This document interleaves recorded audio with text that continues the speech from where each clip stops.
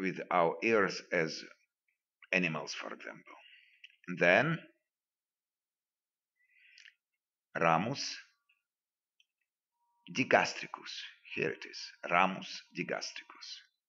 For musculus digastricus and musculus stila hiatus. Then ramus temporalis,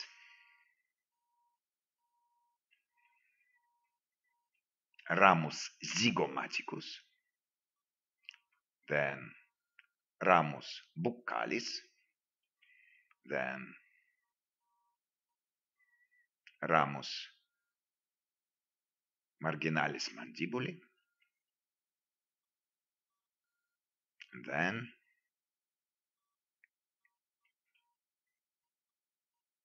ramus colli. So, this schematic representation of fascial nerve branching will help us to understand that most part of fascial nerve is motor nerve, and only two very important but small branches of it, nervus horda tympani and nervus petrosus major, they are parasympathetic and also sensoric branches. Okay. And do you understand all these branches in detail? If yes, try to control yourself. Here it is, picture from textbook of Lippert, very good German textbook. You can find it in internet. All these nerves we already have demonstrated, and now try to distinguish each of it. And now I can show you the right answers. Also use a button of pause during looking this video, and we shall use these pictures in our tests. So try to test yourself. And then very important question according the paralysis, palsy, so named Bell's palsy. Bell's palsy is a lesion of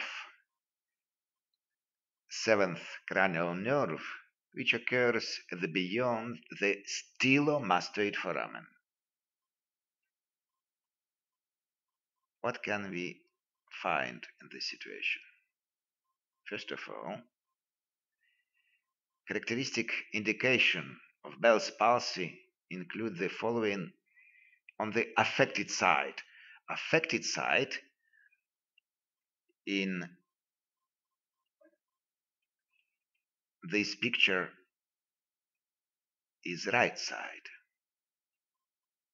Left side is healthy, but right side is affected. In affected side, we can find marked facial asymmetry. Then atrophy of the facial muscles. Then eyeball drops. Compare left eyeball and right eyebrow. Right eyebrow drops. Then we can find smoothing out of forehead and nasolabial fold. But forehead, it's difficult to see here, but nasolabial fold on the right and on the left side are quite different. Smoothing of nasolabial fold. Then drooping of the mouth corner. You can see from the left side it's moved up, but from the right side it's drooping. Then it isn't seen here, but it's very often take place on contralaterian lacrimation and loss of efferent limb of conjunctival reflex. That means person cannot close eyes from affected side. Now, for demonstration this position, I use another example. Here it is. This is left side is affected.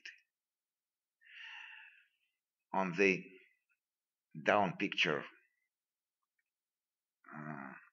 person tries to close the eyes, but on the affected side, it's impossible. He cannot close left eye. So we can also see that lips cannot be held tightly together or pursed. It tries, but it's difficult. And difficultly keeping food in mouth while showing on the affected side.